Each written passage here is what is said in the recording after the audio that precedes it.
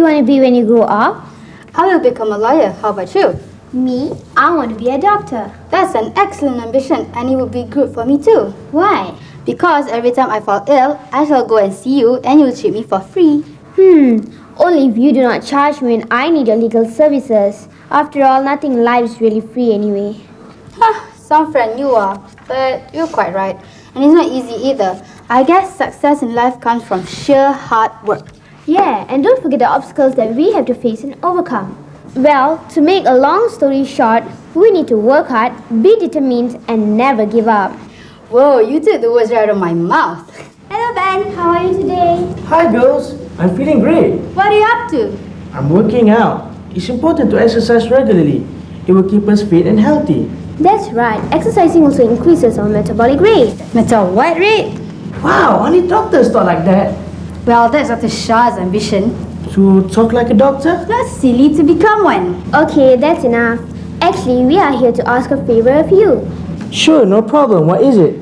I shall try my best to help you out. It's like this. We have been given an assignment by our teacher. We have to interview someone who has helped to improve the lives of other people. You know, saved lives or made our country a better place to live in. Yeah, you know, people who can be role models of achievement for teenagers. Role models, improving lives. Aha! I know someone like that. He's a doctor. His name is Christopher Lee. He's a doctor who contributes a lot of his time and energy to voluntary work. Just the person we want to meet. Oh, please, Ben, could you arrange for us to interview him? I'll try my best. Hey, you know what? I think you have a great assignment. You can learn how to succeed in life. That's right. And you know what? To succeed in life, we need to work hard, be determined, and never give up. I swear I've heard that somewhere before. I'm sorry, Shah. I've been dying to say that. Anyway, I think that Ben's right, and I know that we are going to have a lot of fun doing it. I can't wait to start. I'm sure you will. I wish my lecturer gave me an assignment like that. Thank you, Ben, and don't forget to call us as soon as possible, okay? Bye. Okay, bye.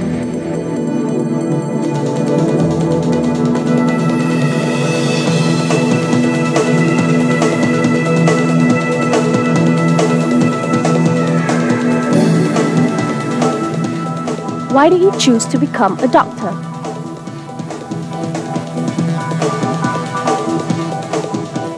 Medicine has always been my childhood ambition. From very early age, I think I was maybe in my early secondary school. My father was admitted for a suspected heart attack in the Ipoh General Hospital, and being the elder son, so I was involved in taking him to hospital, and spending time with him in the hospital.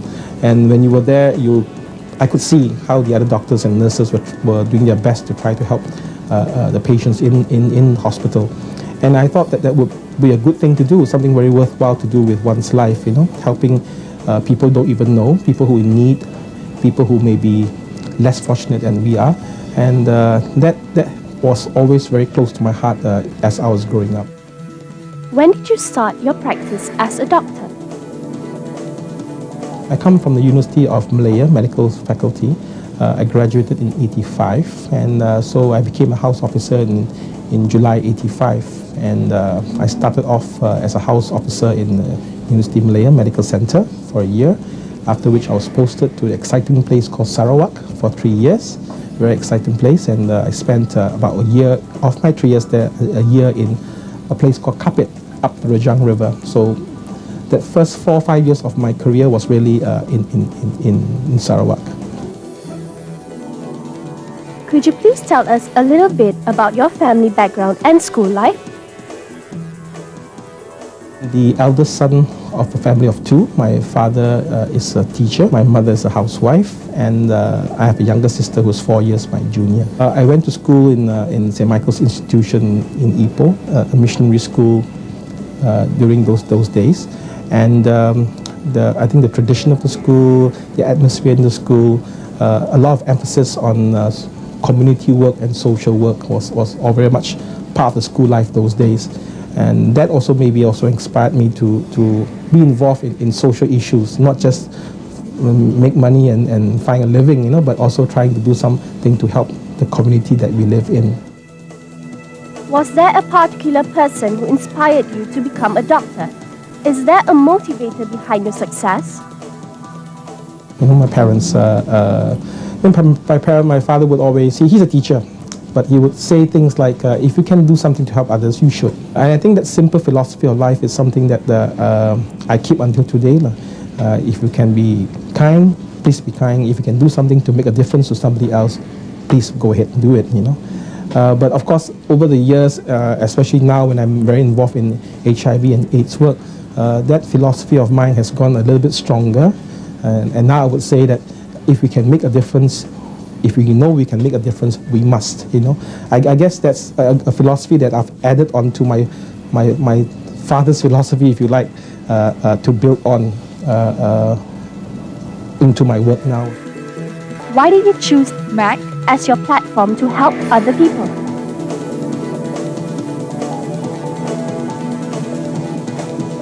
I'm now specializing in infectious diseases for the last almost 10 years now. And in Malaysia, infectious diseases involves a lot of HIV/AIDS work. I would say about 80% of my time is involved in providing services or care or treatment to people with HIV and AIDS. But as a doctor, I can only do so much for patients with HIV/AIDS in terms of treatment and counseling and providing care and support for them in the hospital. But most of their lives will not be in the hospital, it will be in the community. And to further help my patients in the community, I realized that unless I also provide a platform for NGOs to support them, their care won't be complete, if you like. But to do that, I felt that there was a need for me to be involved in the NGOs. And I think the NGOs provide a lot of, are able to provide a lot of support that the hospitals cannot, because hospitals are limited because we are only confined to the perimeter of the hospital, you know. 6 years I've been involved in Malaysian AIDS Council. It has been very rewarding. I have also learned a lot by working with the NGOs, their work commitment, their passion in their work, and their close relationship with the grassroots. I think that's very important because you actually go down to work with the person you're trying to help. And I think working in the NGOs allowed me that opportunity as well to work closer with my clients and my patients. What is your advice to teenagers out there who want to choose a career? I think they have to think very carefully what they want in life. I think that's key. But sometimes as you're growing up, you get distracted by a lot of things. You see a nice car, you see a nice house, you see a comfortable life of somebody else. But there's just outward. Ask yourself what you really want to do with your life. What you want to spend once you left school, left university, what you want to do. I think with that, then you decide which occupation or profession will allow you to practice the things you want to do in the best possible fashion. Some people are very good with technical stuff. They enjoy spending hours and hours working on a computer system or things like that. And therefore an IT world may suit them very well. But some people like myself, we work best with others. We work best, we are basically what I call a human relation or service industry, if you like. And medicine is a service industry. We're here to provide a service, you know. And to me, that was the main thing. I took up medicine because I enjoyed working with people. I enjoyed being able to help others. And I thought this would be a good field to do so. But I guess if I'm a person who doesn't like to work with people, like to work alone, I think medicine might be a wrong job, you know. So I guess that's an important thing. Decide, find out more about yourself. What will drive you? What will make your life happy in the sense that you're doing that work that you're doing every single day, and then look at all the opportunities that we have in Malaysia, the needs of our country, the needs of your community, and see how best you fit in. I think interest is a key thing to keep yourself happy in your profession.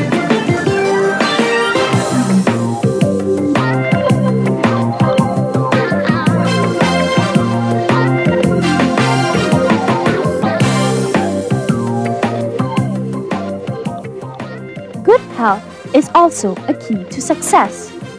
A person who easily falls ill would certainly not be able to achieve success. And if you are successful and do not have good health, you will not be able to enjoy what you have worked so hard for. Did you know that vitamin C is a very important supplement that can keep you healthy? Vitamin C helps in the formation and maintenance of connective tissue, which is found in the skin,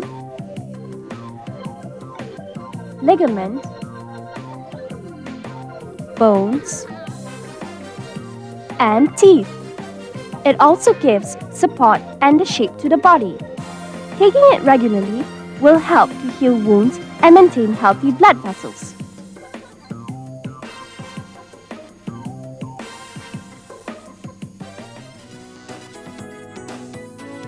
Another way to maintain good health and ensure success is to watch what we eat.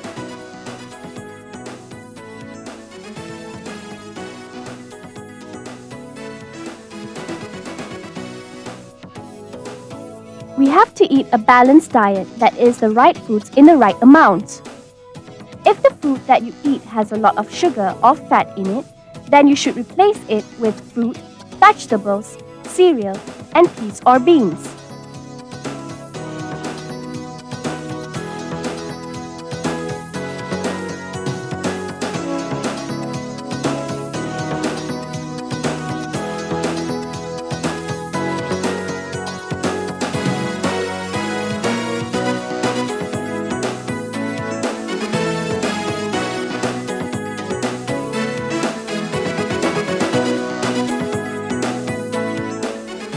And don't forget to exercise, walk,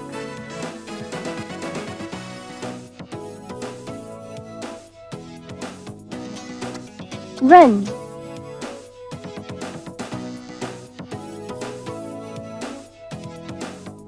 or swim daily.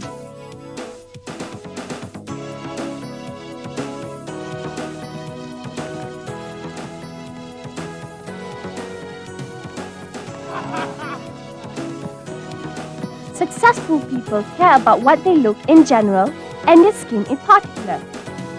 This gives them confidence to meet and speak with people.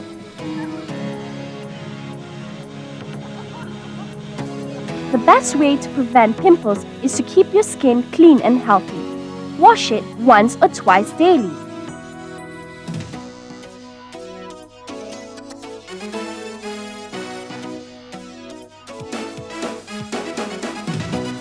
If pimples occur, apply anti-acne cream on the pimples as and when they appear. The most important thing is not to pick or squeeze the pimples.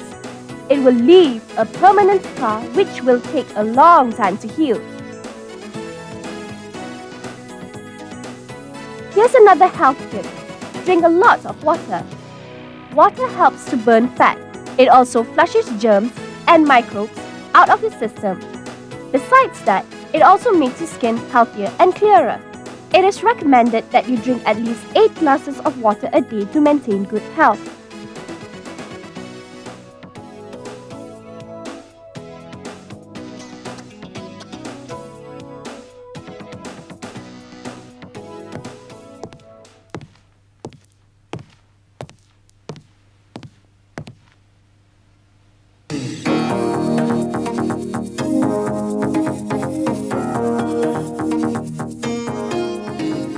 The simple future tense.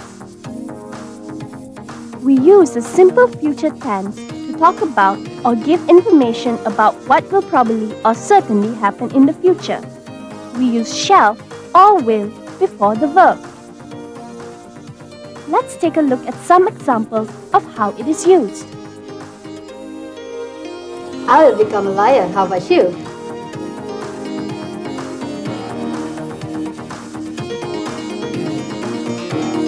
Because every time I fall ill, I shall go and see you and you will treat me for free.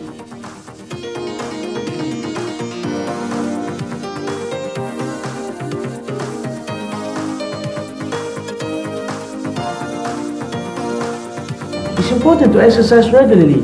It will keep us fit and healthy.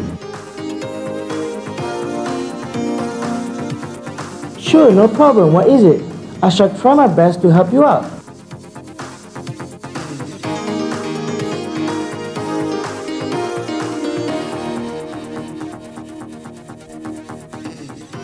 Taking it regularly will help to heal wounds and maintain healthy blood vessels.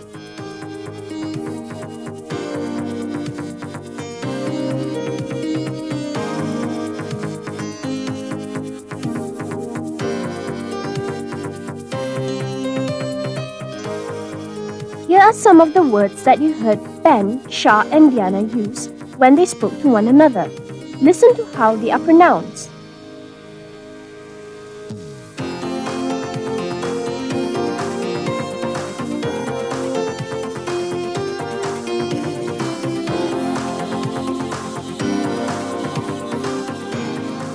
Healthy, healthy. Ambition, ambition. Success, success. Achievement, achievement. Determined, determined.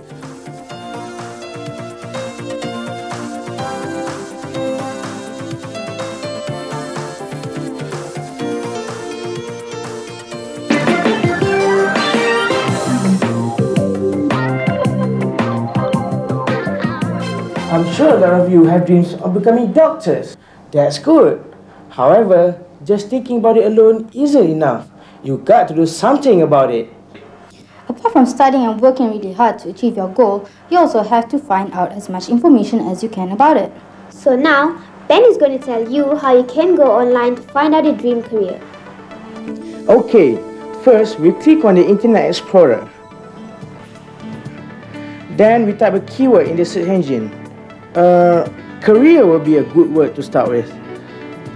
Okay, let's look at the results of our search. Waiting for the results to be displayed. Aha! There are so many websites on careers. Let's just check one of them out.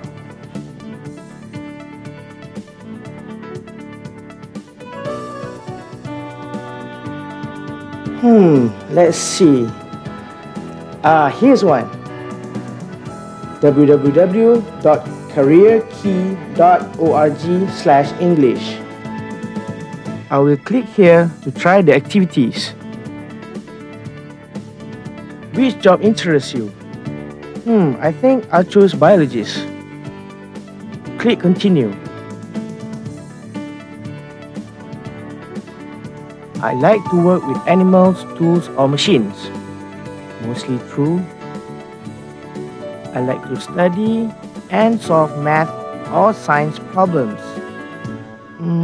True.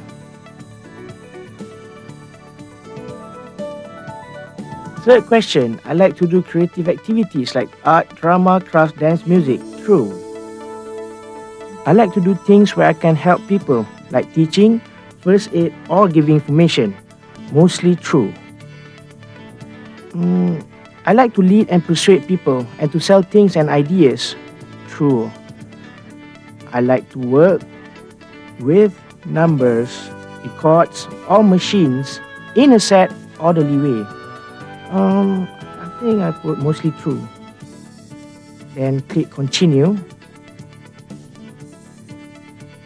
I have good skills in working with tools, mechanical drawings, machines or animals. Mostly true. I'm good at understanding and solving science and math problems. True. I have good artistic abilities in creative writing, drama, crafts, music or art. Mostly true. I'm good at teaching, counseling, nursing or giving information. Mostly true. I'm good at leading people and selling things or ideas. Mostly true again. I'm good at working with written records and numbers in a systematic, orderly way. True. Click continue and so forth. Okay, these are my scores. It is a good idea to look at the listed for the 2 or 3 personality types that you have the highest scores.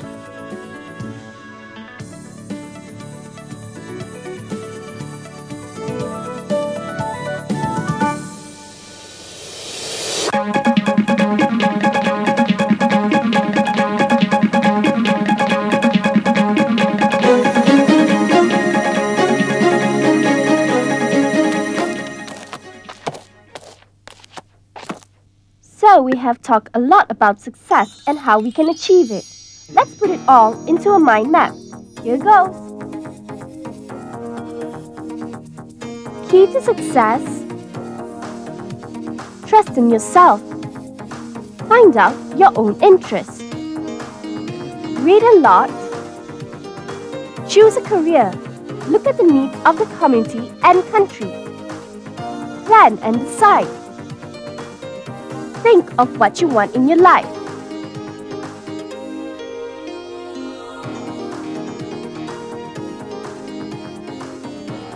How to maintain a healthy life. Exercise, walk, run, or swim daily. Take vitamin C as a supplement. Have a balanced diet. Drink a lot of water.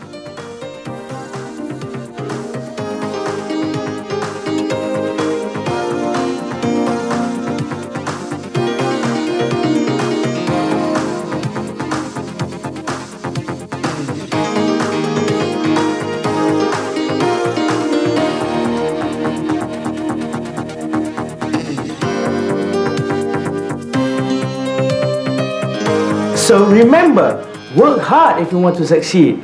Eat a balanced diet, drink a lot of water, and take supplements. That will improve your health and help you succeed. And remember what Shah said about the key to success? We need to work hard, be determined, and never give up. Take care and see you in our next series. Bye.